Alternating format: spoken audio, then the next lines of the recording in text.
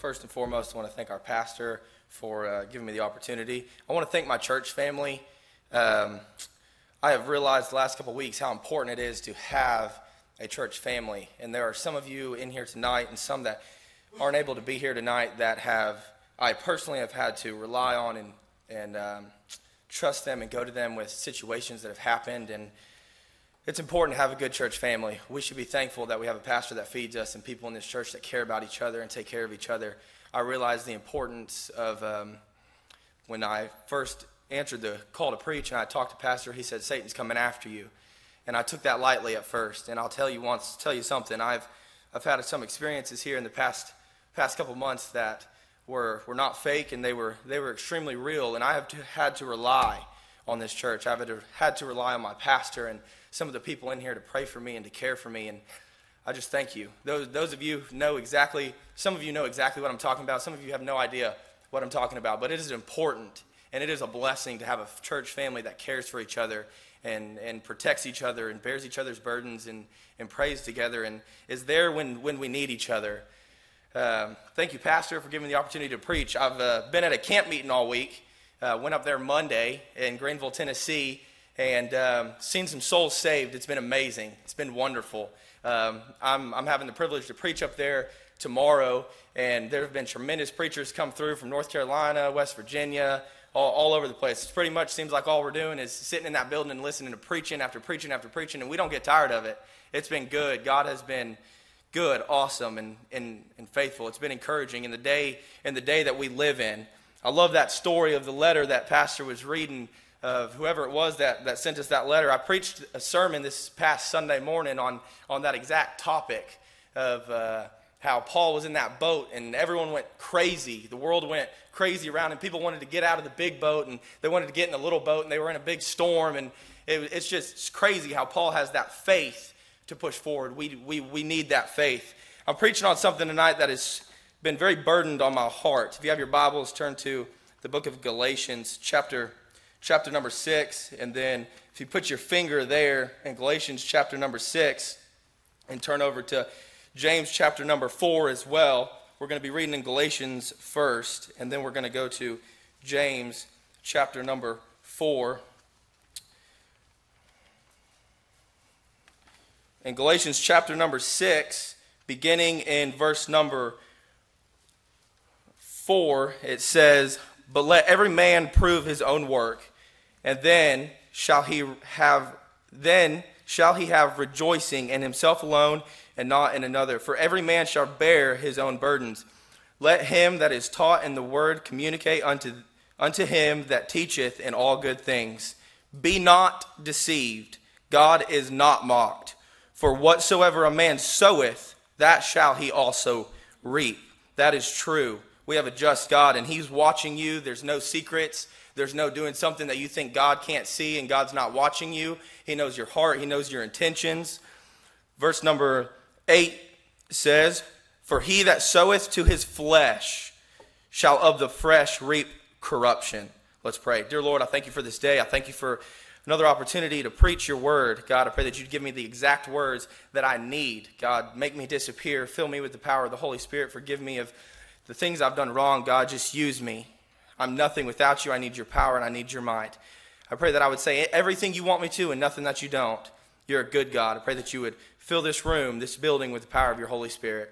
It's in your Son's perfect and precious name that I pray. Amen.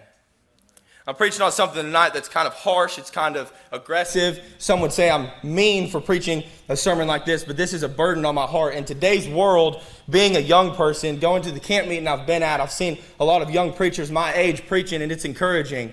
But then I go around after this camp meeting, and the people in the church, we need to realize something, and we need to learn something. The fields will harvest. Okay, God knows everything you're doing. God knows your intentions. He's watching you. He loves you and he cares for you, but he's watching you. And if there's one thing that is extremely scary to me in today's world, especially within the church, is that we have so many Christians giving up something they don't even realize they have for something that their flesh wants. Now, God tells us that we will reap corruption if we sow the flesh. I'm going to talk about a few different people in the Bible who gave up what they had. They got what they wanted. And let me tell you, your flesh wants a lot of things. And a lot of times you want it really bad, and it's really hard to say no to your flesh. But there are a lot of people in the Bible, and I'm only going to go to 3 different people in Scripture who gave up what they had, and they almost didn't even realize what they had until they gave it up for what their flesh wanted. And why not start in the beginning with Adam and Eve? Adam and Eve, God had created the Garden of Eden, and they were living in all knowledge. They had innocence. God gave them all these trees and all these fruits to eat from, and there was one tree that God said, don't eat of that tree. Don't eat that fruit. The first mistake Adam and Eve made was hanging around the wrong tree. Now in the church house today, as sad as it may be, sometimes the worst thing you can do is hang out with some of the people in your church because they are what's getting you in your flesh. I hate when I come to the church or when I come to a meeting or when I go anywhere that is connected with the church and I leave more discouraged than when I came. That's because the people there, and I'm guilty of it as well, we sow our flesh and we give our flesh what it wants, and we don't realize what we're about to lose. We don't realize what we're about to lose. What did Adam and Eve lose? They lost their innocence, friend. Adam was not deceived, Eve was deceived, and Adam just followed right after her. That's what we tend to do in this world. Adam and Eve lost their innocence. They gave up living humbly perfect, walking around naked with no perversion in their minds. Could you imagine if I got naked right now? All the thoughts that would go around, or if anyone walked in here naked? Let me tell you something. Adam and Eve walked around naked, humbly perfect, because there was no mistake that had been made. God gave them one rule. Don't eat of that tree. And they gave into their flesh, and they lost their innocence. We lose our innocence very often in the church, my friend. A lot of times it's the older people who cause the younger people to lose their innocence because they decide to sow their flesh, and the younger people are watching the older people. At the camp I've been at this week, I've seen there's some real juniors, like 8, 9, 10 years old, and I watch them run around, and they'll say something, I'll say, hey, why'd you say that? Where'd you hear that from? They'll name an older person in their group. Sometimes they're naming the youth pastor or the pastor, and they're saying, they said that. You're making that little boy lose his innocence. You're making that little girl lose their innocence. Adam and Eve gave up their innocence for their flesh. They gave in to what they wanted, but they lost being humbly perfect. They lost what God had given them. And look what we're suffering from that now. Now we have to fight our flesh every single day, minute after minute, hour after hour, and it is hard to fight your flesh. Your flesh has a lot of wants. Adam and Eve were not the only people who gave up their flesh, who gave up what they had for what they wanted in the flesh. But I want to point out in the book of Judges, we have a character in the Bible named Samson. Samson had the power of God. Samson had the power of God. He killed 1,000 men with the jawbone. He killed 1,000 men by himself. He ripped a lion apart with his bare hands. He had the power of God on him. Now, it may look different now.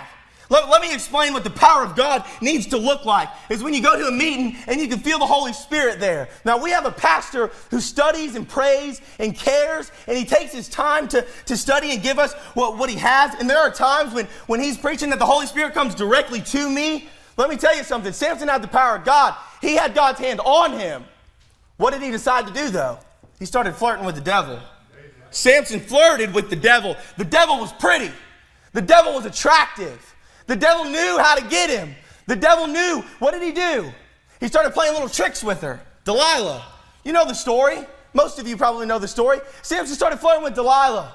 Now, the reason Samson had his power is because he followed the rules. He was not to take strong drink. He was not to touch a dead animal. And he was not to cut his hair. The power he had came from obedience to God.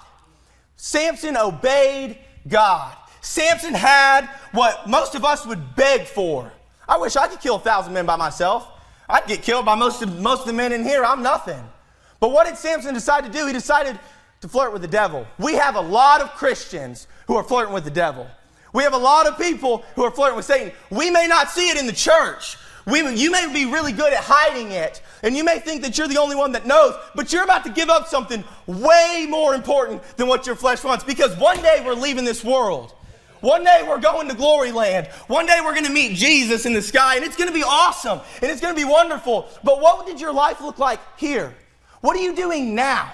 Don't give up Don't give up what you have for what you want. You can have sweet, sweet fellowship with Jesus Christ. You can have the power of God on you. Not just men, the ladies can have the power of God on them. Why would you want to give that up to flirt with the devil? Now, we flirt with the devil in a lot of ways. Some Christians flirt with the devil with drugs and alcohol, and some of the men are flirting with the devil just like Samson with a woman, and you may think nobody knows. God is watching you. You're about to reap what you sow. God knows what you're doing. God knows. And you're about to give up something way more important, friend.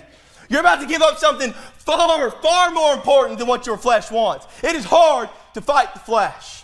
I've caught myself in situations, a specific one recently, where I turned around and I was thinking, how in the world did I get here? How did this happen? Let me tell you, I almost gave up everything I had. I almost gave up the opportunity to preach. I almost gave up everything because I decided to start flirting with the devil a little bit. And then God talked to me. God told me. I met with some people in this church, and I poured my heart out. I said, this happened. I don't know how it happened. I don't know how I got there. I don't know what's happening. And they prayed with me. And I called my friends and the pastor friends I have that aren't even in this state, and they prayed with me and they cared for me. Let me tell you something, friend. The scariest moment of my life was when I almost gave up what I have. I almost gave up the ministry. I almost gave up the opportunity to preach the word of God. I almost gave up the innocence that I have for something that my flesh wants. Samson flirted with the devil. Are you flirting with the devil today? Are you flirting with the devil tonight? It may look different in all y'all's lives. I may not have named how you're flirting with the devil, but you know it in your mind. You know it in your heart. We need to decide today to say, God, I'm not going to give in to the flesh. We hope he's coming soon, and I believe that he is, but we are still here. I want to be in heaven just as much as the next guy, but we are still here. You can still fall. It doesn't matter how big, how powerful you are. Samson was a strong man, but he decided to flirt with the devil. There are great preachers in the past who they could call someone and say, I'm free Tuesday. 4,000 people would show up that Tuesday night to watch them preach, and some of them flirted with the devil. They're in prison now. They're not in the pulpit no more. They had the power of God, but they decided to flirt with the devil. They gave up everything they had. You may not be a preacher. You may not be up here singing, but you have fellowship with God if you're a Christian. Now, our pastor says salvation is a person that enters inside of you. You are only as close to someone as much time as you spend with that person. I'm close to my family because I choose to go hang out with my brothers. Me and my brother went to the lake this past weekend, and it was awesome. But we grow a bond between that because I choose to spend time with him. Jesus is the same way. When you got saved, the Holy Spirit entered inside of you. Now, he can be your best friend, or he can be a friend that you ain't seen in 25 years. Think about that.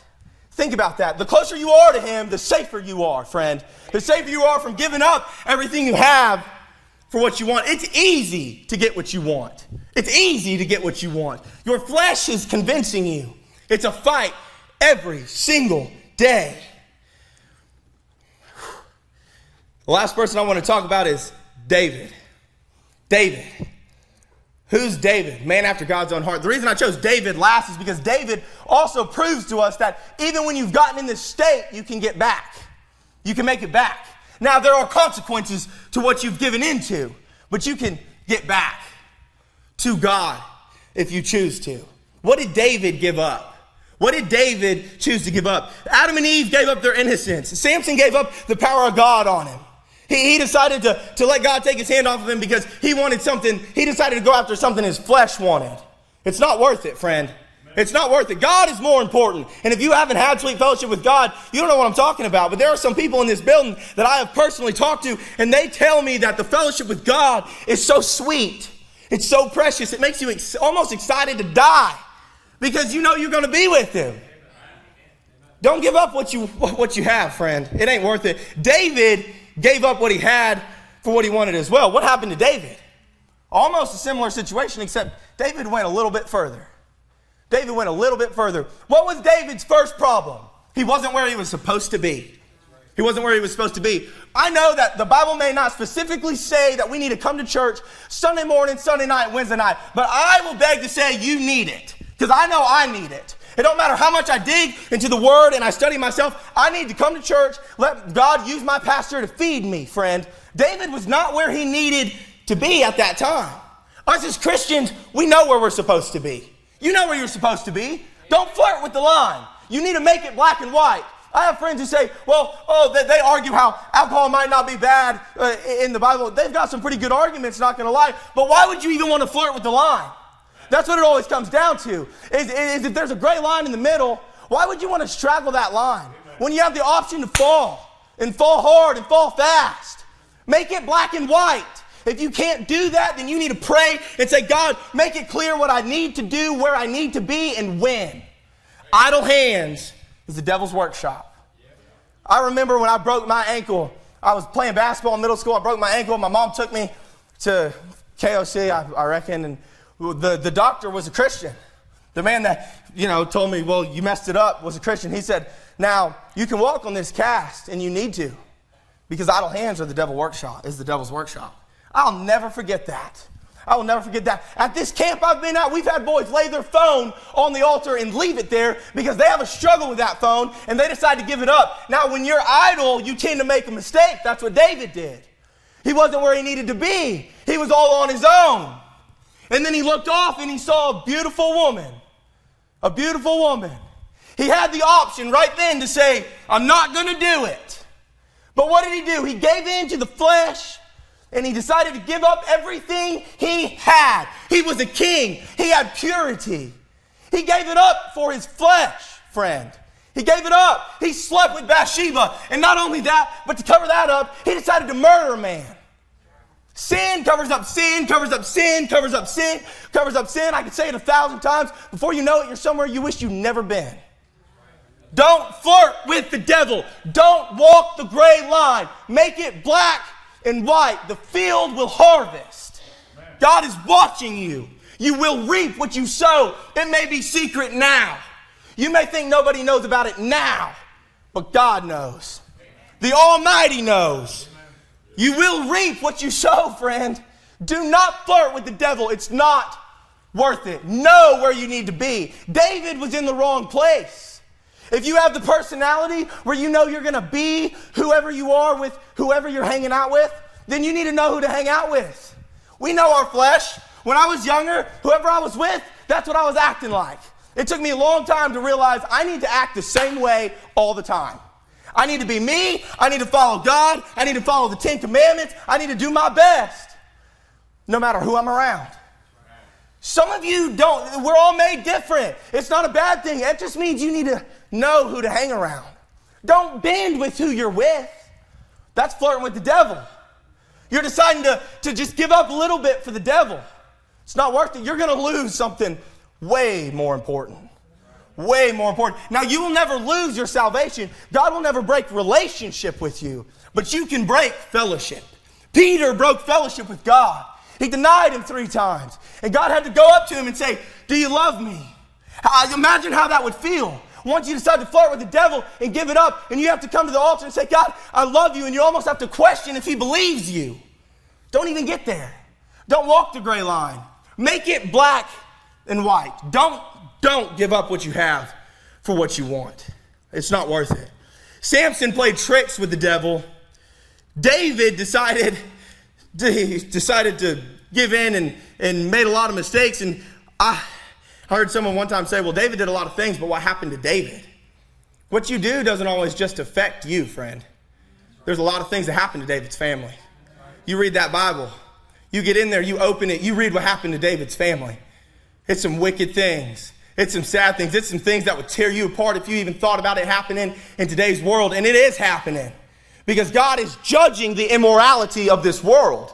We wonder where the power of God is. I hear people all the time say, I wonder where the power of God is in the churches. We wonder why relationships, marriages are getting ripped apart by the seams, why kids have to go to mom and dad one day, or mom one week and dad the next week. We wonder why there's no power behind the pulpits, because there's too much immorality going on inside the church. It's going on in the church, friend. In Acts, that same story of Paul that Pastor was reading that letter on, that after they got to the shore, the ship busted apart, Paul was trying to help everybody. They couldn't see anything. It was dark. They couldn't see the sun. They couldn't see the stars. They didn't have no weather app, friend. They had to look up to know where they were going, which means they had no idea where they were going. The whole time, Paul was saying, I believe God. I believe God. Be of good cheer. And then he gets out on the shore and he decides to help everyone and make a fire. He decides to make a fire. He's bundling sticks, I believe is how the Bible says it.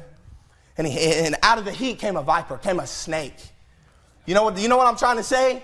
Sometimes in the church, friend, that's when the snake comes up and gets you. What did Paul do? He shook it off and kept going. He shook it off and kept going. The immorality going on in the church needs to stop. We need to shake it off, quit flirting with it, and walk the other way. That's why nothing's happening in the churches. It's mean. I know it sounds mean. That's what's happening in the churches, friend.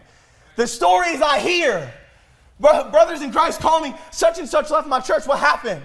And they tell me the stories, and I'm like, why? Why? Because we walk the gray line as Christians today. We walk the gray line. We give in. We flirt with the devil. David's family was affected by what he did. Go read it. Go read it. I'm sick just thinking about it. Go read what happened to David's family. That was judgment of what he did. Adam and Eve, what they gave up, affects all of us. Today, it affects us. It'll affect us till we die. The sin, we have to fight that flesh every single day. Giving in to what you want, you're going to lose what you have and you're going to affect those around you. You're going to affect all the people around you, whether you think you will or not. Kings were supposed to be in battle, and David decided not to be there. When David decided to commit the sin that he had committed, what did David lose?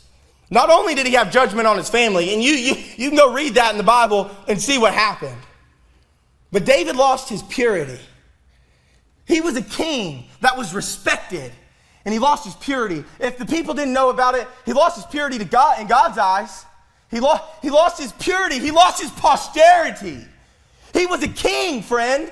He was in charge. He was in control. We have pastors behind the pulpit giving into the flesh, losing their posterity, going to jail because they're walking the gray line. The fields will harvest.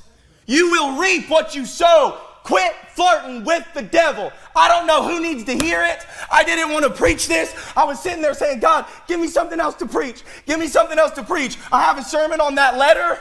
I have a sermon on that letter that Pastor wrote. I said, that's my sign. I'm preaching something different. God said, what are you doing? What are you doing? You know what you're supposed to preach. He told me it the day Pastor asked me to preach. And I tried my best to get away from it. I don't know who needs to hear it. You may not be in here. You may be watching me online. But it's not worth flirting with the devil. You will get caught up in something that you'll wish you never got caught up in. Christians, we need to realize what we have is more important than what our flesh wants. You will reap what you sow. How do you be sure? How do we be sure to stay close to God? In the book of James, God says, draw nigh unto me. Humble yourselves. Humble yourselves. Be humble. Realize you're not all that. Realize you're nothing without God because you aren't. Neither am I. Neither is Pastor. We need God. But if we flirt with the devil, we're going to lose the power of God. We're going to lose the power of God. I'm nothing behind this pulpit without Jesus. Pastor is nothing behind this pulpit without God. Brother Valance, Brother Wilson, Brother Tikel, all the teachers that teach, Brother Rick, all the teachers that teach in Sunday school are nothing without God. Nothing. It is pointless to get up here and teach or preach if you don't have the power of God. How do you lose it? Flirting with the devil. And we're doing it all over. It's easy. It's easy. They're in here. They're in here. They're in here. Who?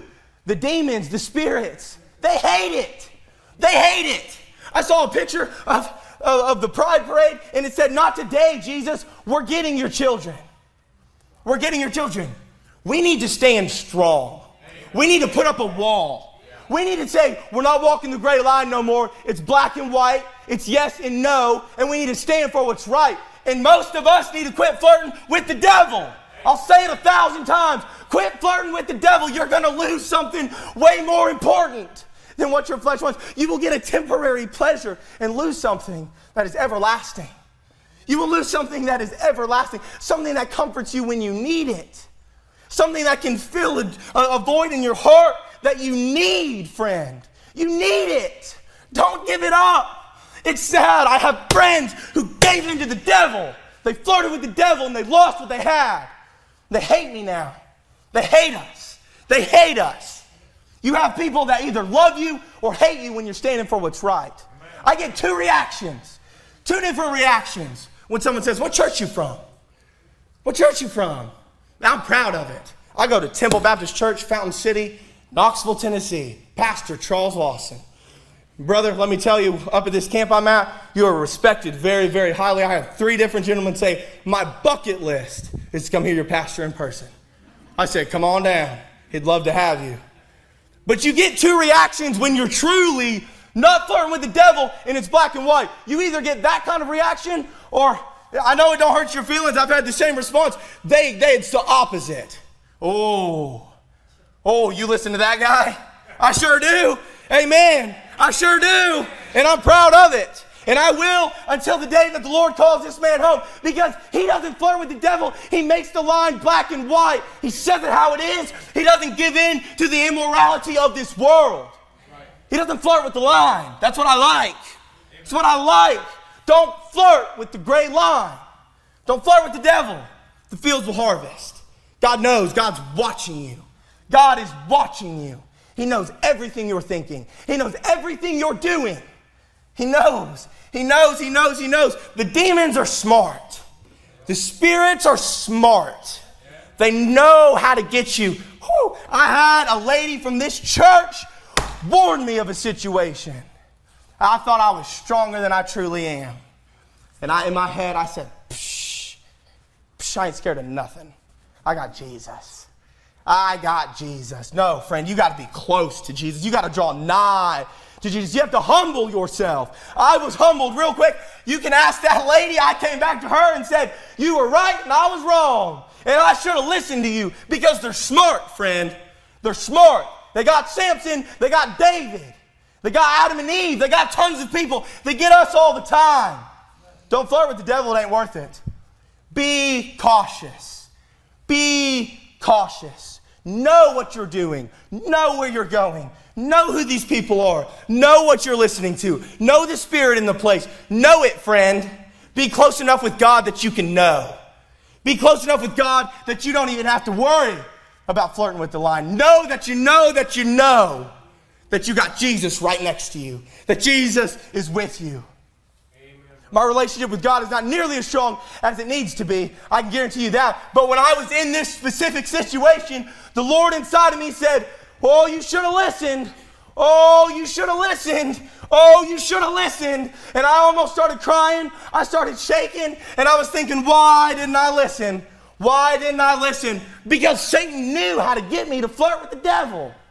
He knew how to get me. He knew how to draw me in. It looked good. Sounded good. Sounded nice. Thought they were my friend. Thought they cared about me. I was just doing it out of compassion. Be careful, friend. Satan knows your weaknesses. He knows if your weakness is compassion. He knows if your weakness is generosity. Those are good attributes to have. But he knows.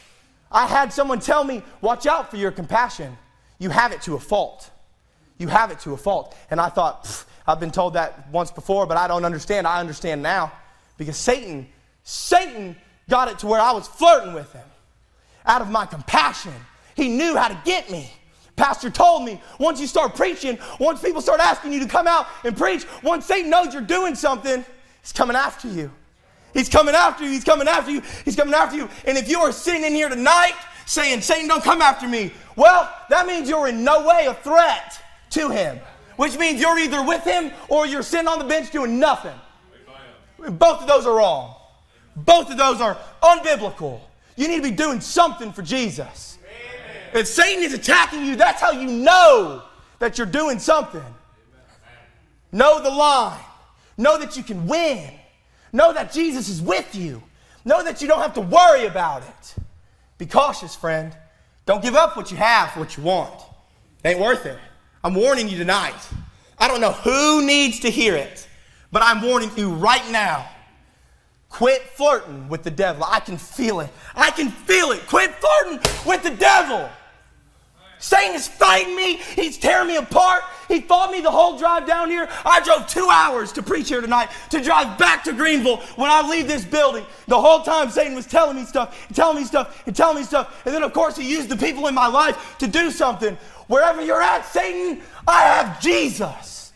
You're in here somewhere. I don't know who he's in. I don't know who it is, but I have Jesus.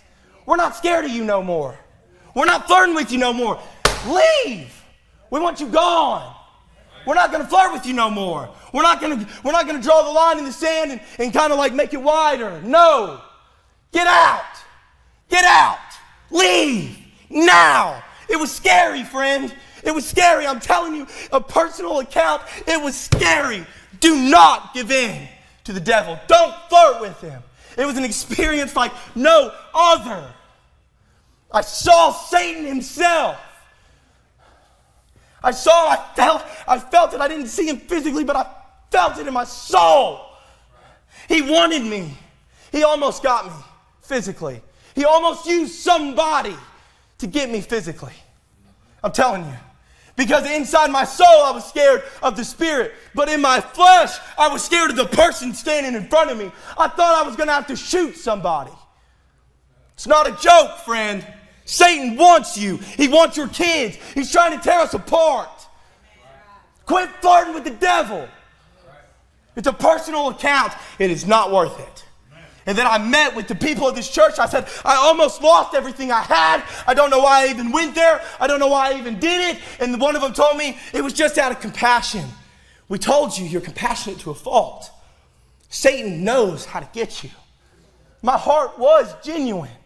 I was just trying to help somebody. And Satan knew it. And he struck at me. He struck at me, friend. Don't flirt with the devil. It's not worth it. Samson will tell you it's not worth it. David will tell you it's not worth it. Adam and Eve will tell you it's not worth it. Peter will tell you it wasn't worth it. Denying Christ 3 times. It is not worth it. Quit flirting with the devil. The fields will harvest. It will get you. You will reap what you're sowing, friend. You will. If you plant a certain seed, that's what's growing. All you got to do is plant it once. You have the opportunity not to water it. You have the opportunity to intentionally kill it. Or you have the opportunity to water it, feed it, give it what it needs. Satan wants you to give it what it needs. It'll grow. It'll get bigger and bigger and bigger and bigger and bigger. Before you know it, it'll take you over. Don't flirt with the devil. It's not worth it. Lord, I thank you for the opportunity that you've given me to preach. God, I love you, Lord. You're so good to me. You protected me and you cared for me. I take for granted everything you've given me. Thank you for protecting me. Thank you for taking care of me. Thank you for the people in this church who care for me, watch after me. Thank you for a pastor who prays. God, I pray that if there's anyone in here or anyone watching this, that they will realize it is not worth flirting with the devil. And they need to decide now they're going to give it up. And they're not going to flirt with the devil. They're not going to walk the gray line. Thank you, God, for everything you've given us. It's in your Son's perfect, precious name I pray. Amen.